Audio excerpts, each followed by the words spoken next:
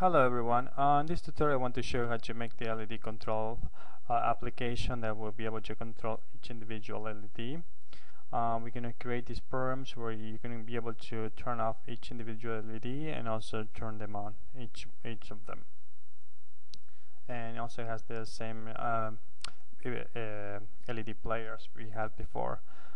So let's start by actually going to the VirtualBox, and first of all you have to download the LED template, that one on the link down below, and extract it on the Utopia folder. Once you have it here, you're going to go to the LED template folder, and you're going to see we have all this.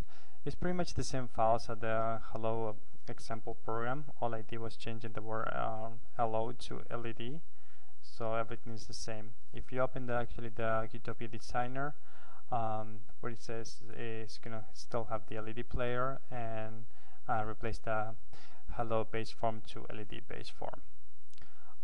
First of all, what I'm gonna do is just add a box where I'm gonna put the LEDs, and I'm just gonna change the color so it just looks a little bit more organized.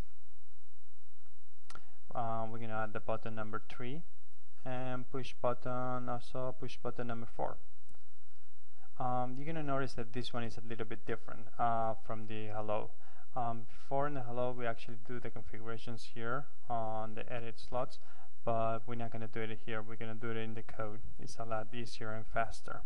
That's the only difference we have from the other program, the last program we did. And we're gonna change the text box to on LED 1 on, and the other one, push button, let's rename it LED 1 off.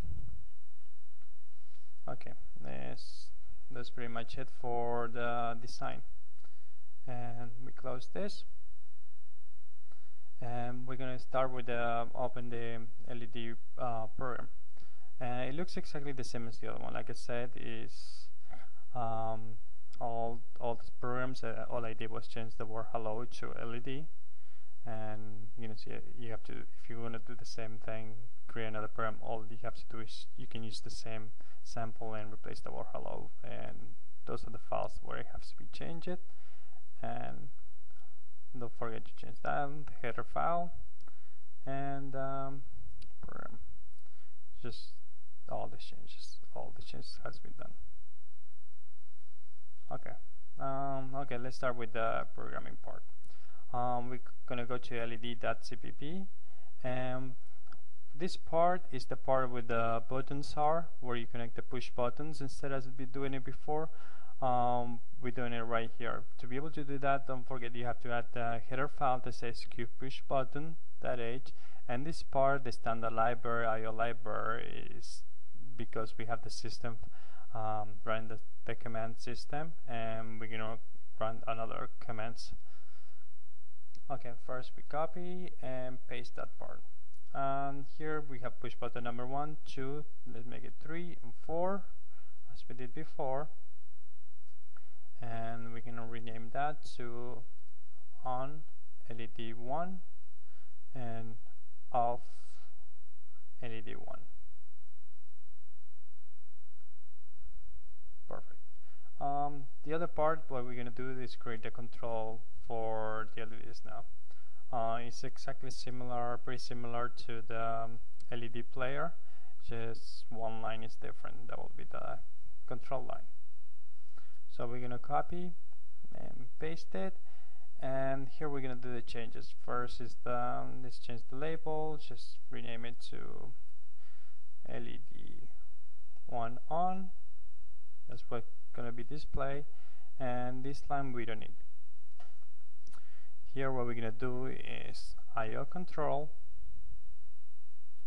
and then open parentheses, open parentheses, and this actually what the LED program is on the Mini2440 that we're going to use to control. It says LED/developer/LED comment 0. I don't know exactly what it is, but that's if you download the Linux example code, it's gonna be that way. if you know what it is, you can just put it in the comments. This number is actually the state number. 1 is for on and 0 is for off, and the second number is actually the LED number. Is LED 0, 1, 2, 3, and 0 will be the first LED. Here what we're gonna do is change the part to on LED 1, like we have it on the connect, and just actually do the same thing, copy and paste it, and now we have off LED 1, and we change the state, the label and the state. So this is 1 and 0 to be off, and the second number will be the LED 0, the first LED. Okay, that's about it. That's the only lines you have to change, and that line is what controls the LED. We comment that to say LED 1, and everything looks good, and we have to change the header file. We have actually star LED. We add these two other lines. It's going to be the LED on LED 1 and off LED 1, and those are all the changes you have to do. Just so we save it, and what we're going to do is just run this. Okay, open terminal, just change directory to ARM Utopia LED template, and build. We have an error. I see what it is. Embarrassing. Okay, I forgot to close that. There. And then there. Save. And run it again.